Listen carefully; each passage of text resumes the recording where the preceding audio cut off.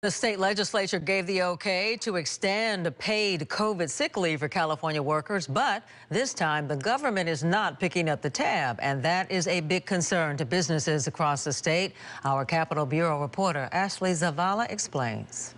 Clerk will open the roll. California lawmakers Monday approved a mandate requiring employers in California to again provide COVID-19 sick pay for workers. Today's vote on this bill is one of a social and moral consciousness because COVID-19 is truly a life or death issue. Workers will be entitled to 40 hours of extra sick pay for reasons related to the virus, including isolation, vaccine and booster appointments, and caring for sick family members. The paid leave is retroactive back to January 1st of this year and expires at the end of September. Small businesses with less than 26 employees are exempt. But this round of paid COVID-19 sick time is different because businesses and employers will have to shoulder the costs, even as the state is set to see at least a $45 billion surplus this year. I think it's an unnecessary burden when we have the capabilities to step in and lead. Lawmakers noted last year federal tax credits helped offset the cost. The legislative analyst told lawmakers Monday the total could be between $500 million to $1.4 billion total for businesses across the state. If you are a restaurant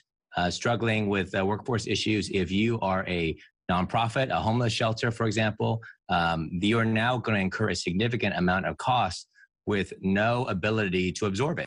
Ahead of Monday's vote, several business groups sent a letter to the legislature saying they're opposed, in part because of the burdensome cost, added regulations, and inconsistent with CDC recommendations. Assemblymember Phil Ting said the legislature would try to work on tax credits and grants for businesses as it prepares the state budget for June. It's something that we continue to talk about. Have you even seen any formal plan to do that? I haven't seen any details. This is a conversation that is beginning and it needs to occur. In Sacramento, Ashley Zavala, KRON 4 News.